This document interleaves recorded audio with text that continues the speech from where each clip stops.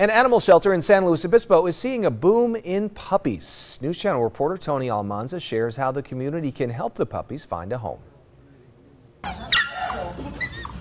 Woods Humane Society in San Luis Obispo is getting busy this season. We are seeing a lot of puppies right now at Woods. We are seeing moms with puppies, we're seeing single dogs, and we're also seeing litters that are in desperate need for our help. We are trying to say yes to as many as possible. The organization is seeing a 200% increase in homeless puppies. We are getting requests almost daily. It takes a lot of resources to help these puppies and kittens, and so we really could use the community's support. Staff credit the pandemic for this trend, saying spay and neuter programs were less accessible. We have over 35 puppies currently in foster homes right now, with more requests coming in every day. We are seeing a lot of moms and puppies that need out of shelters who are basically out of space. So far, the shelter has taken in 107 puppies this year, with more on the way. Lacey Mayhew is a foster volunteer and hopes others will consider helping the puppies in need of a home. So I started fostering puppies in December. I knew that there was a great need for fosters, especially in this area.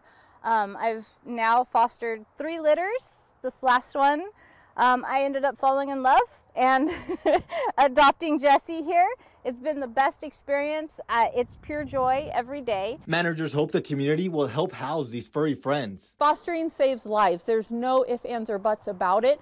Truly, we cannot keep these young, vulnerable babies in a shelter. We are not here 24 hours a day. So luckily, we can provide the support, the resources, and fosters can give them a nice, safe, loving environment. For more information on how to foster a puppy or make a donation, log on to our website. In San Luis Obispo, I'm News Channel reporter Tony Almanza.